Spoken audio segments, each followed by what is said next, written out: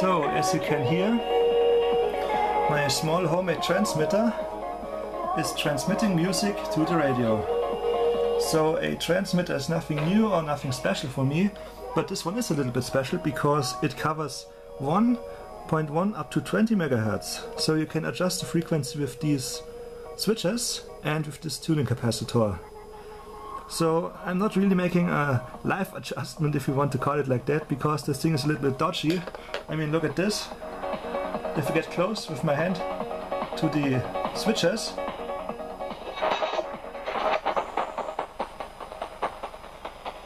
so as I said, a little bit dodgy.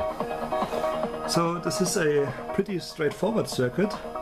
Here's the oscillator, here's the RF amplifier, and here's the AM modulator. All 2N3904 transistors. And this thing produces a neat AM modulation. And yeah, it's pretty frequency stable. This is not the transmitter that I said in one of my other videos, as you can see on this small case. It's just a small testing transmitter, yeah, for testing radios or whatever. Transmit your own music to the radio. The signal is very weak, so the antenna wire is directly connected to the antenna. There's no electrical connection, as you can see it's still insulated, but I've wound it around the antenna.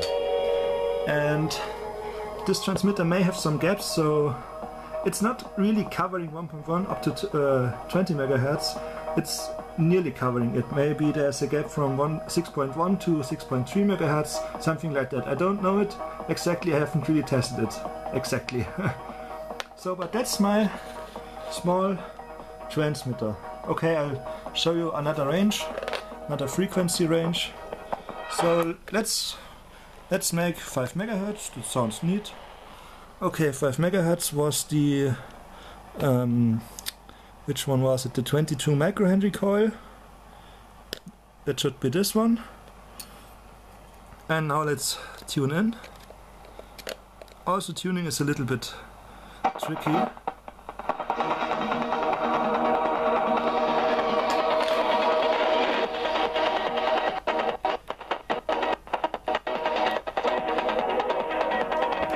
And also, due to the really straightforward and simple circuit design, if you are going down with the frequency with the transmitter, if the frequency goes down, the modulation level increases. So you have to turn down the volume if you go down with the frequency with this transmitter.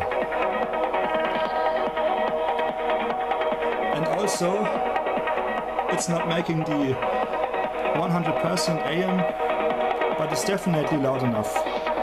So that's my small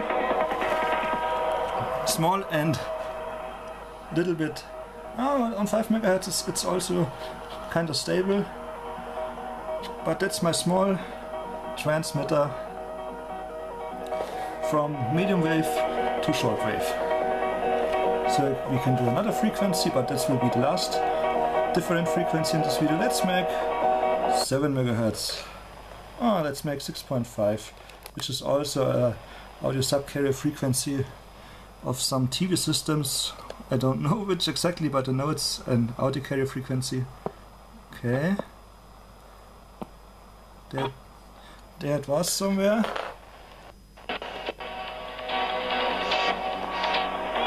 No, it's not the ground wave. The disadvantage is of connecting the antenna from the transmitter to the antenna from the radio is that you get some ghost signals, if you want to call it like that. So I have no idea where this thing is currently transmitting. As I said, it's just a small dodgy transmitter, fun project, if you want to call it like that. Here we are. Okay, we are going up with the frequency. And as we're going up with the frequency, we have to turn up the volume. Okay, small modulation.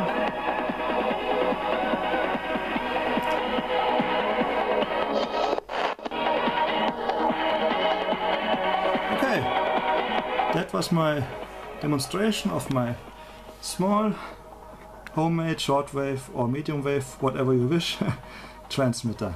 Best regards, Stefan.